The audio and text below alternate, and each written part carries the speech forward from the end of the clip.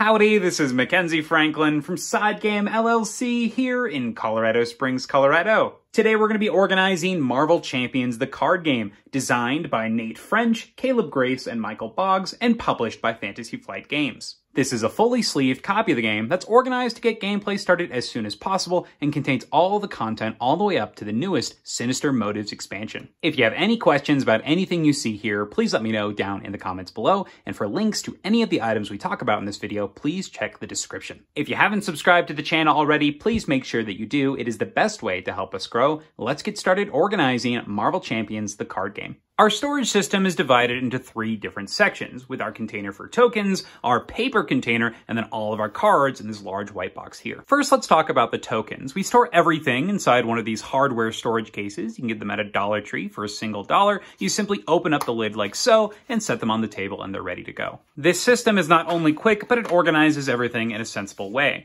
I also love the upgraded burger tokens for the game. Notice we do not use any of the cardboard tokens. These are very nice epoxy stickers that you actually put onto pennies, and they're double-sided so that you can easily count things by flipping tokens around. You don't need to go finding change or anything like that. They're also organized in a logical way here with your different status conditions, damage, generic counters, your extra threat counters, and then your threat in general. I love these tokens, and once again, links to everything I talk about in the description of this video. If you'd rather store your tokens inside of the actual box here, I recommend these dollar store small containers. You simply lift the lid off, put them underneath, and set them on the table, and then you have a dish that you can pull your resources from. Now, the reason I prefer the smaller tray is you only have to open one lid. But these are nice if you want to fit everything inside of these boxes, and they stack extremely nicely, so you can actually put them in the wells where you'll see later that we store the cards. So this is a great option if you'd rather store everything inside of the box here.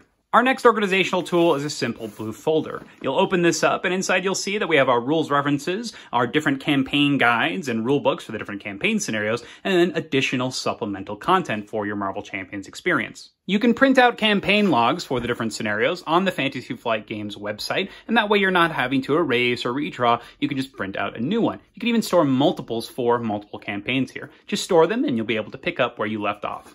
There's a lot of fan content as well for Marvel Champions, including things like hero challenges for the core game, so you can have a lot of fun with what you're putting into your binder here.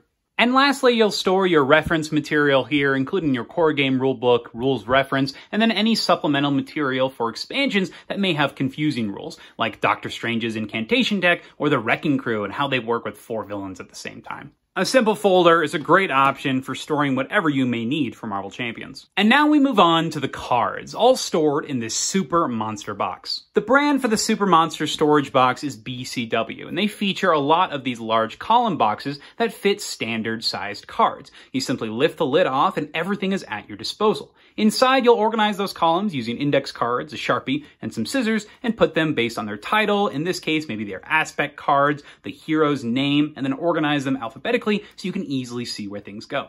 You'll have to assemble the BCW boxes on your own, but they're very intuitive in how they work, and they store things perfectly. Let's move this out of the way and take a look inside. As mentioned before, you just simply lift off the lid and reveal all of your Marvel Champions content below. The Super Monster box features 5 separate columns, and as you can see, there's room to grow, so this will be ready for all of the future expansions that are coming in 2022. We've got all of our villains here, our different modular encounter sets, our campaign cards, our heroes, the rest of our heroes, and then what brings us into our basic aspect cards, and then our specific aspect cards with aggression, justice, leadership, and protection. You'll notice that we have some cards sleeved and some cards not. That's because you have a lot of duplicates of some of these cards the more that you play a game. You only really ever need to have 4 of these energy cards sleeved because you can only have 1 per deck. So that's just something to be aware of. We do not sleeve all the cards, but just in case we have them in here. In order to sleeve our copy of the game, we use Ultra Pro Matte sleeves. I love the way they handle and they feel, I love the way they shuffle, and they reduce the glare on your cards.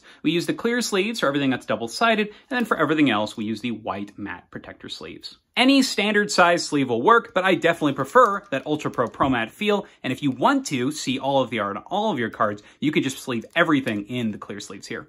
As mentioned before, if you'd like to use these smaller token containers and actually store them inside of the box, you can actually stack 3 of them at a time and then put them into your card areas like so. So if you're always using specific cards, you can put them like so, or leave them scattered around. It's however you want to support and organize your system. As you can see, there are some other components in here besides the card, including foam blocks just to prevent things from moving around, but that will be fixed with the introduction of new expansions. We've got a small bag here that's going to store everything you're not going to be currently using. So for example, this is set up for true solo gaming, so we have 3 of our life dials in here, our status cards, because those have been replaced by the burger tokens, and then the first player marker, because you're not really going to need it if you're playing true solo. You can use just a standard plastic bag, but we've repurposed an Infinity Gauntlet love letter bag instead. You'll have your villain health dial and however many dials you're currently using for your heroes. And then we've got our larger sleeves for our 3-sided heroes. Once again, I will leave a link in the description of the video for these, but I found them on Etsy and they're really cool because they keep your cards protected and you don't have to bend them back and forth,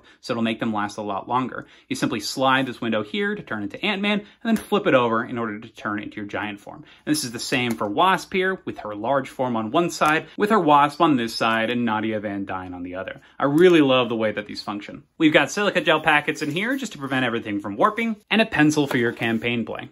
The next thing I want to talk about is temporary storage. Currently I'm playing some Ghost Spider, so I have her deck just simply out here and outside of the organization system. You can separate this and denote it specifically by using index cards, or you can just leave it out as it's pretty obvious that this is not Adam Warlock. Everything else will be remaining in the box here in alphabetical fashion with all of your heroes, your aspect cards, your encounter sets, and then your different scenario packs. The last thing I want to talk about is why use the column system instead of something like a binder. If you're using the column system, you can see your entire collection at a glance, everything organized in the way that you see fit, whether it be alphabetical or if you want to have them separated, even in their aspects, by things like assets, upgrades, events, etc. It's easy to identify what you need and take out a large clump, and as I said before, you can organize this as finely as you would like, separating them by letters, and all it takes is a single index card to do so.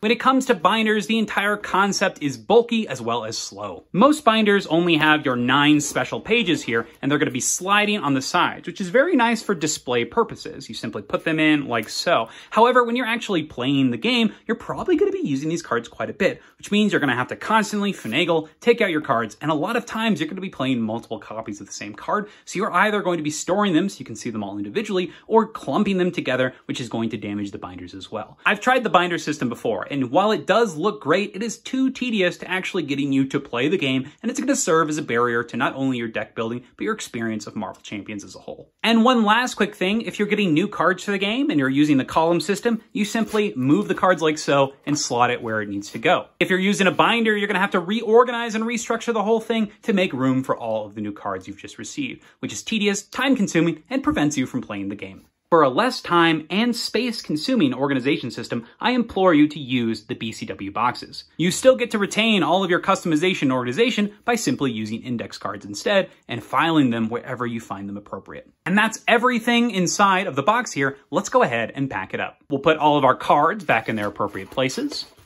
Any decks of cards we're currently using, supported by something like a foam block, silica gel packets, as well as our large character cards and health dials for the heroes and the villains. A bag that's going to contain any of the components you're not using, and our pencil for campaign play. And that's organizing Marvel Champions, the card game. If you have any questions about what you see here, please let me know down in the comments below. How do you organize your copy of Marvel Champions? What do you think of the new Sinister Motives expansions? What do you think of the new heroes and villains? Which are your favorite? What do you think of our organization system as a whole? Do you prefer using binders, or do you like the BCW storage boxes like we do? We'd love to hear what you think. But thank you so much for watching. SideGame Strong.